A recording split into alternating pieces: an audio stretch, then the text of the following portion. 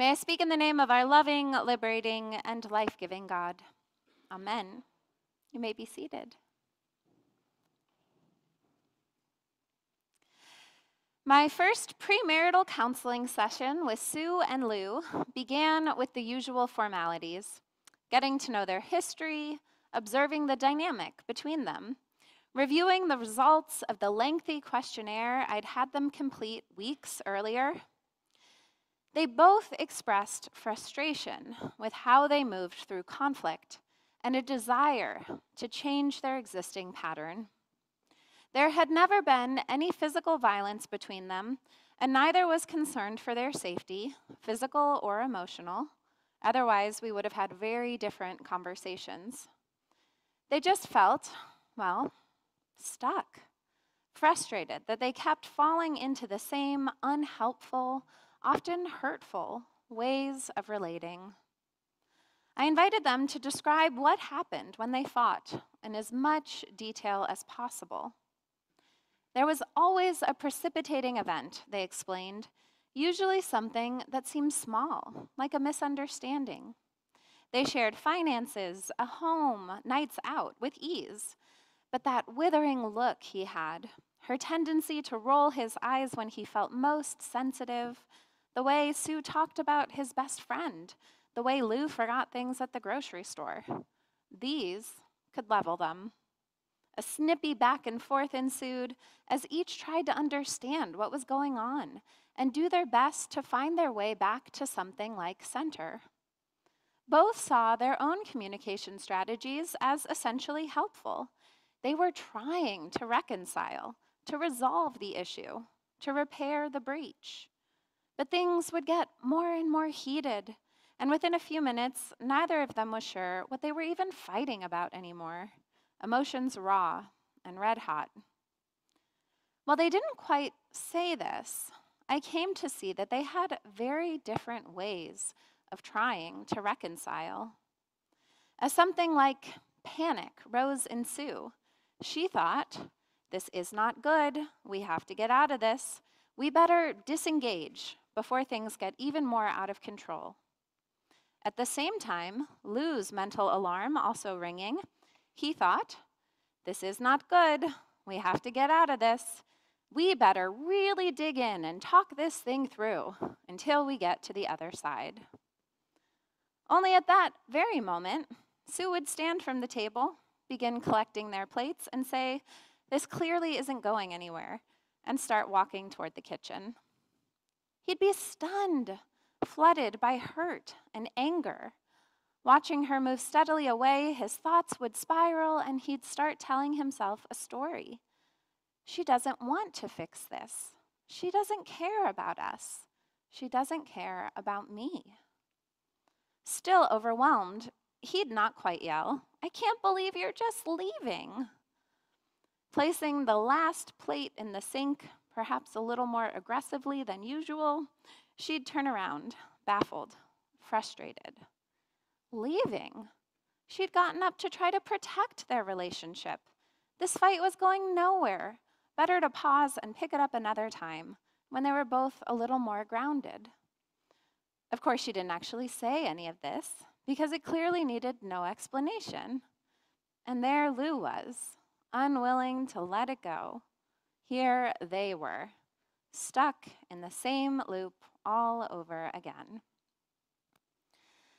Now, some of you partnered adults might be sitting here thinking, it's weird that Claire seems to know so much about the argument we had last Tuesday.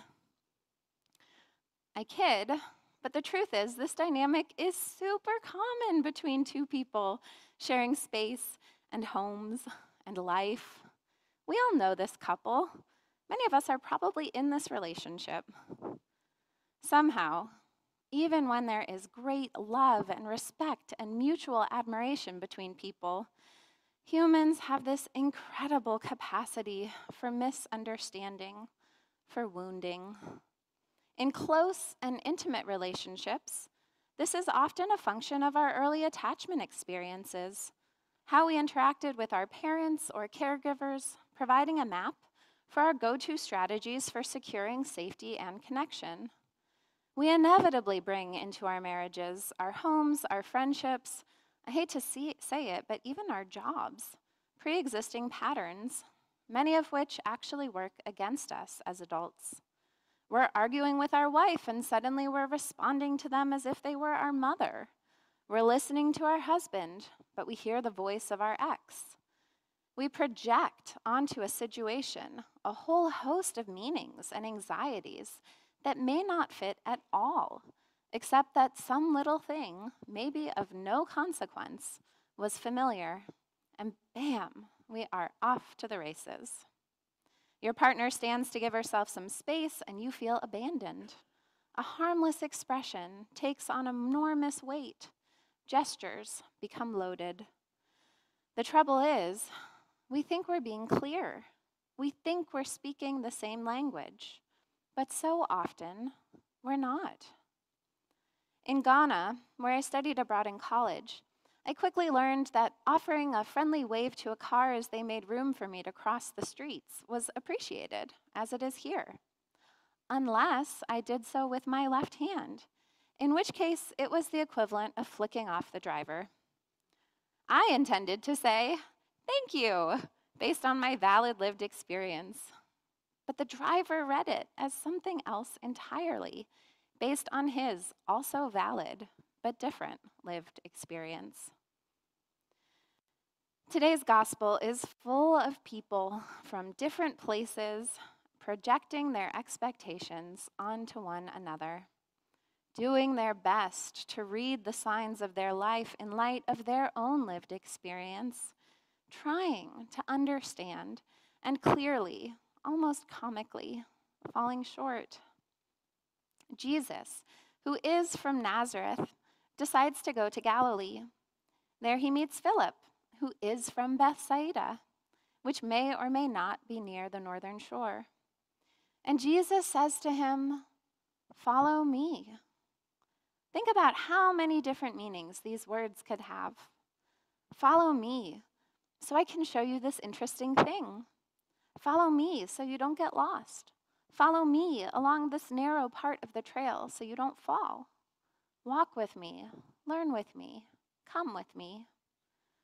We don't know precisely what Philip heard, only that he went to find Nathanael, who is from beneath the fig tree apparently, and said he had found him about whom Moses in the law and also the prophets wrote. Somehow, as a result of these two words, "Follow me," Philip decided that he knew who Jesus was. We could say he had sized him up, that he was projecting his own cultural and religious traditions onto him, reading him through the lens of the Torah. Or we could say that somehow, incredibly, Philip actually saw Jesus, that all it took for Jesus to cut through whatever else Philip might have projected onto him was two little words. Nathanael, however, brought a totally different lens, a totally different set of biases to this moment. Can anything good come out of Nazareth, he asks. Sure, he has this Jesus character pegged. Nazareth was a backwater, home to country bumpkins or washed-out hippies or white-collar crooks or people too basic to bear, who knows. But Philip persists, insists, and once Nathanael actually meets Jesus, his eyes too are opened.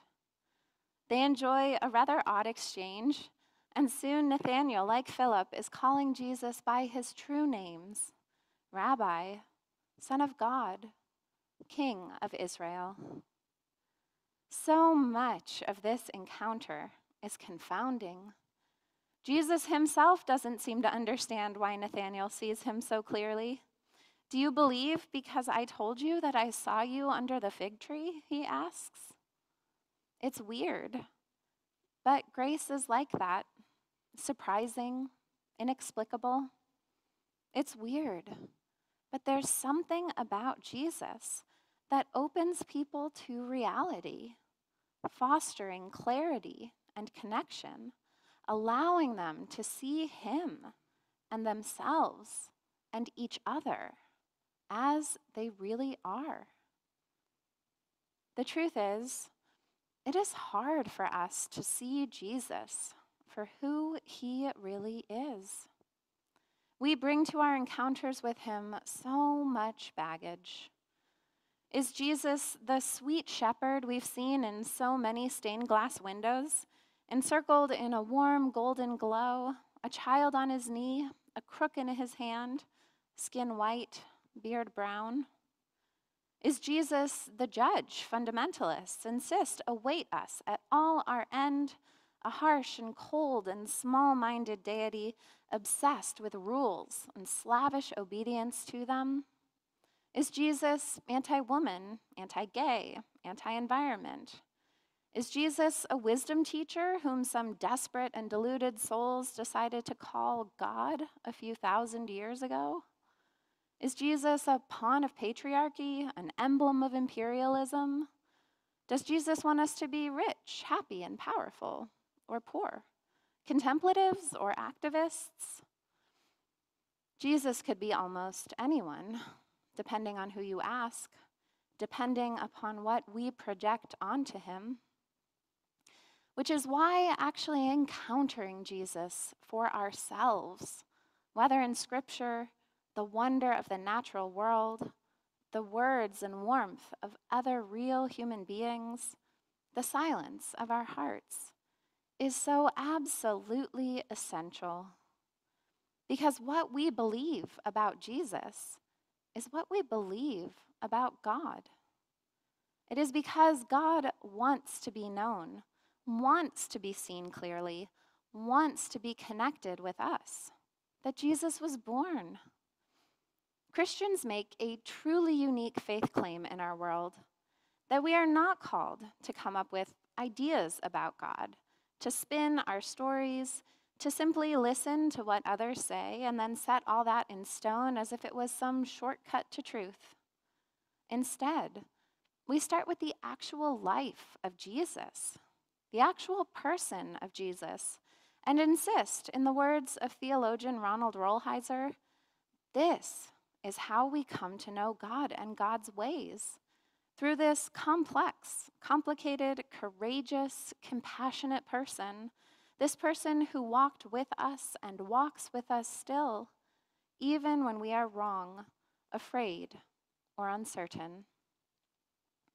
If we get Jesus wrong, we will, tragically, get God wrong too. So how do we keep from getting Jesus wrong? Well, we can start by looking to the Gospels to set the record straight on this guy. And what we find there might really surprise and trouble us. Jesus, far from a cruel and petty judge, says to the accusers of a woman guilty of adultery, "Guilty, let he who is without sin cast the first stone." Jesus, far from being obsessed with the uniquely Western idea of the nuclear family, tells a grieving son, "Let the dead bury their dead." Jesus, far from promising prosperity, invites people to leave their jobs in the middle of their shift, to ever so irresponsibly drop the ball, drop everything actually, and follow him. Jesus, far from blessing the economy or the empire around him or our own, eats with enslaved people and befriends prostitutes and touches lepers, critiques exploitative taxes, tells parables about the rich who are indifferent to the suffering of their neighbors, spending eternity in hell. The very first word with which Jesus announces his earthly ministry, his mission, is repent, a word as misunderstood as he himself, a word which simply means change your mind, change your patterns, change your ways.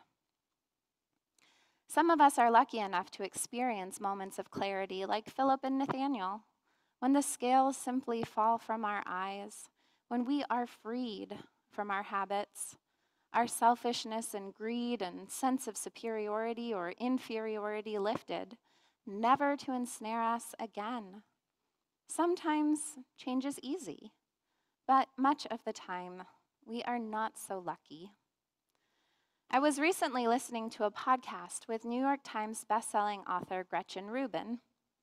Based solely on the title of her first and wildly popular book, The Happiness Project, I admit that I expected to dislike her quite a lot, but was thankfully not so deterred that I didn't take it out from the library a few years ago and let myself be surprised. I really enjoyed the book, full of engaging stories, surprising research, practical tips, and helpful resources.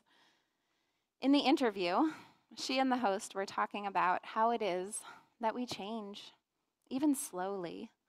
And she said, "It's helpful to remember that it's a lot easier to change our surroundings and our schedules than it is to change ourselves." I heard this and felt within me a deep yes. If we want to be more peaceful, we're probably going to have less luck simply willing ourselves to feel calmer and more present than we will sitting down, making a list of activities and people and places that make us feel peace, and then doing the thing, or visiting the person, or taking ourselves to the place. I'm not saying that there's no place for working directly with our thoughts and feelings, trying to shift our assumptions and beliefs and biases. There is. But never once in all the Gospels does Jesus call someone he has just met to be his disciples with the words, "Believe in me, worship me, think about me a lot, pray to me." Every single time he says the same thing.